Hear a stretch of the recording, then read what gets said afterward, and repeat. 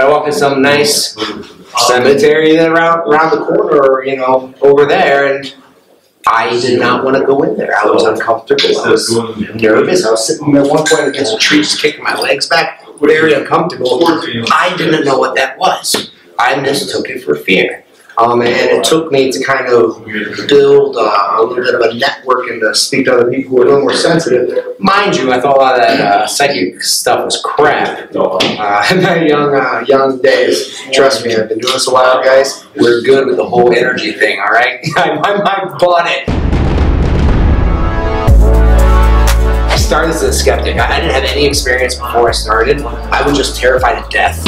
So I just want to figure it out to see if I need to be skydiving a lot or something else. So good news, we're immortals. We will continue on. We'll tell this vessel.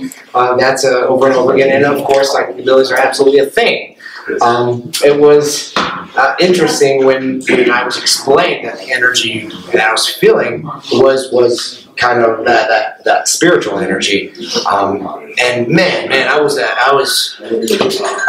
a point where it was getting super rough, and I was kind of a cowboy renegade. I think 2004. I've had some good experiences at that point. I've been actively going on some sites, and I just went too close to the sun. I never was trained, never really, still was completely sold in the whole psychic thing. I mean, I knew that there was something to it, but it was a learning phase, and I did hit a fence and fell down in tears, bawling. Like 5 seconds of extreme fear, pushing my other members that I had at this location, you know, in front of me, and scoop myself back on my butt again, and it hit me for like 5 seconds, and I'm like, what the hell was that? So I was embarrassed. I checked myself, and then I jumped the fence to confront, you know, what just happened. And from that day on, I've never felt anything. I've passively put a protection barrier on me, and I'm okay with that for all you psychics going woo woo woo. It's okay. I'm cool with that because I jump to really shady places, so I prefer to use the tools and use the data there. But the nice thing is I've had that feeling. I know what it feels like. So it was cool, very cool to experience that. And I have now, of course, Kelly, who's a part of the team, who takes all them sensitive feels for me, which is awesome. And we use the tools side by side with her to validate even those experiences, which are pretty amazing. Nick and I, we've been together for a while, 2009.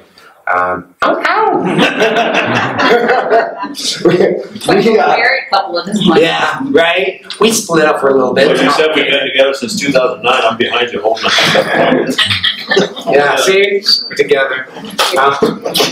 Whoa. So, wait, guys, it's not like that. We just kiss. So, we started off as a nonprofit organization. You know, we wanted to, at the point of going in, there was a lot of options out there for people to get investigators to their home, which was perfectly fine, but unfortunately no one was really screening the options, and I was just getting newspaper articles run past me, putting not the most proud name on ghost hunters, paranormal investigators, tomato, in my opinion. So I wanted to provide an alternate option that does a background check, that does kind of put us all out there, and allows the client to be comfortable with us. So we did residential, of course, never charged. We're a nonprofit at the point. The kicker was the field is not evolving. If you guys noticed, we're still doing the same techniques. I think 20 years ago, for the most part, we're just getting the instruments more out there in the eyes. Except for tonight, we're going to try the most insane thing you've ever seen that nobody's ever done. It's going to be upside down. Stay tuned. To be continued, spoiler alert. So we want to start progressing the field a little bit more. So we jumped back up about 2015. The band got back together, and we decided to go aggressively out in the public. And honestly, a lot of this research and everything beforehand was behind the scenes. It was personal. It was for me, for Nick, for clients, whatever. Whenever we passed a moment to investigate and learn ourselves. But now the game's kind of changed a little bit because there has been really no evolved process. Like Thomas Edison. Thomas Edison was a huge advocate of ghost hunting, of spiritual communication even. And we'll get into that in a moment, which was super fascinating because he was told to actually speak with his loved ones, his past ones. Of course, you don't see that in the history books. You know, when you learn about Thomas Edison, you know, anyone here doesn't know who Thomas Edison is? Edison. Light bulb goes off right now. You know, actually, I asked the question. Dad jokes. All day long. He's qualified now for that. For the old guys, I'm good. I'm in like Flint. I've been practicing for years.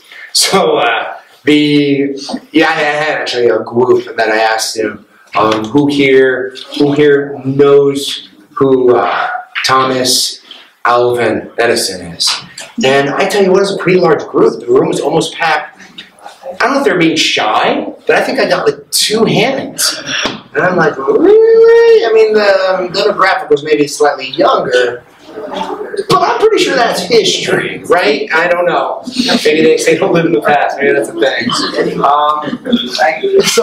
So the cool thing is ITC that was brought up, which is instrumental transcommunication, and that's really a lot of what investigators move forward with. The Frank box is a good example of that. EVP, digital analog audio recordings, electronic voice phenomenon. The plural of that is what?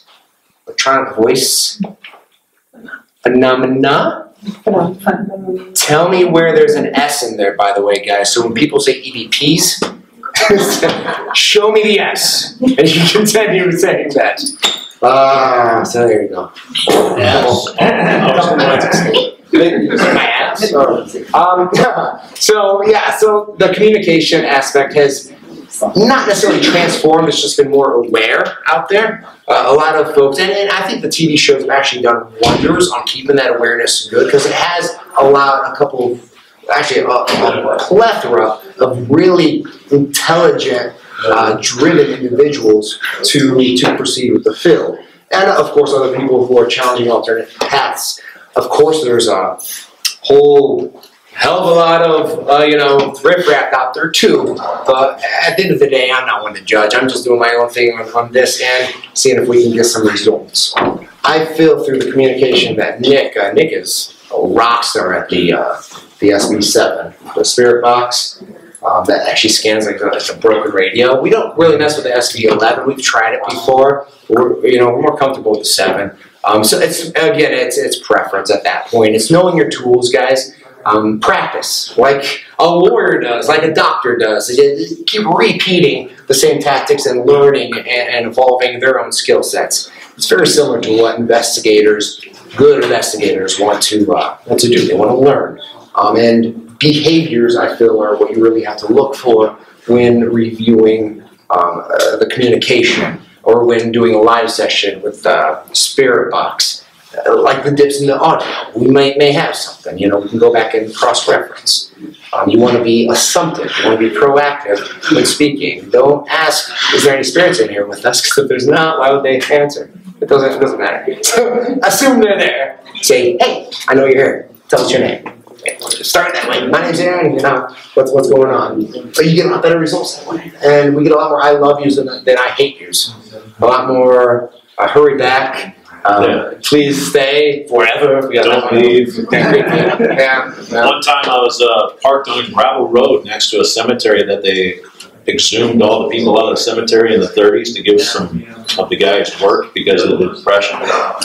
So they exhumed everybody from this cemetery and moved them to 2 separate cemeteries. So we was out there. We made a video out there. You can watch it. It's on YouTube. Shameless plug.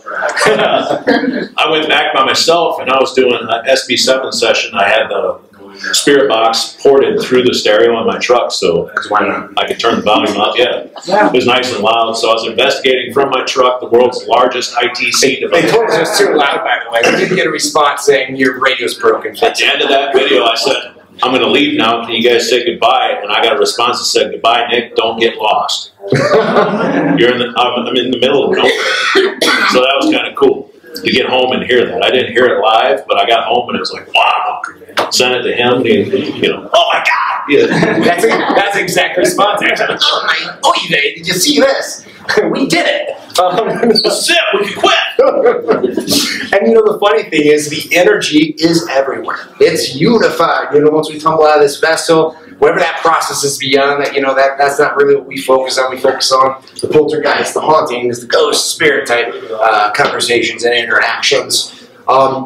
But there's energy everywhere. As folks who are more in tune with that energy, their psychic ability, they feel it everywhere. Some more so, some in specific areas, like empaths, clairvoyant. You know, there's just different aspects of that. And it's funny because I did a spirit box session one point, and before asking the questions, as I did post review, they were answering the questions before I even got them out of my head. It gets you to think. It's like, wait a second, it's cool. Then I started thinking, did I talk about it before? And then, you know, of course, I'm second guessing everything and overthinking because that's what I do. Overthinker, guys. But let's, can you grab me the thingamabobber or something, guys?